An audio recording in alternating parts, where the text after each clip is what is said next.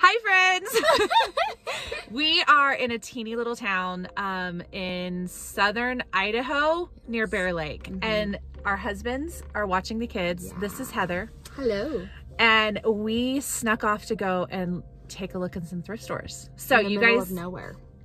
You guys get to kind of like ride along with us. What are you gonna look for anything like specific? More just kooky, weird stuff. Yeah. You know, I just want to see like what little old antiques there are. Yeah, because I feel like in places like this is where you find like the fun gems, like the things you wouldn't expect. Maybe I won't buy it, but it's just fun to look. Right.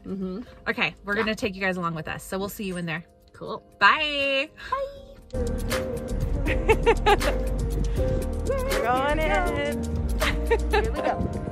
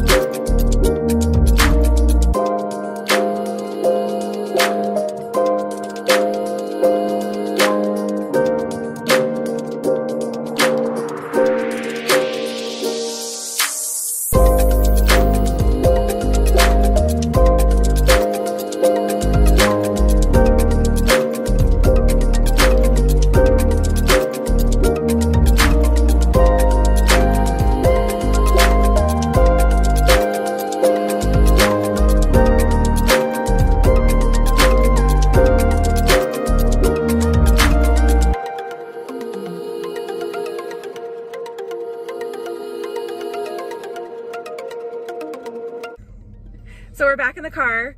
I didn't get very much, but Heather. I didn't get that much either, but look at this little beauty. I just feel like, I don't know, like I need a tracksuit, you know, the matching like turquoise with this, and I'm like to the ski slope. Like very like early 90s snow bunny. Yes. Yeah. I don't know. It's definitely you. I like it, but show them that. Oh, I just got this little cute purse. This is by the brand, it is vintage. What was it, 1960s? Magid. Maggot. Maggot. Magid.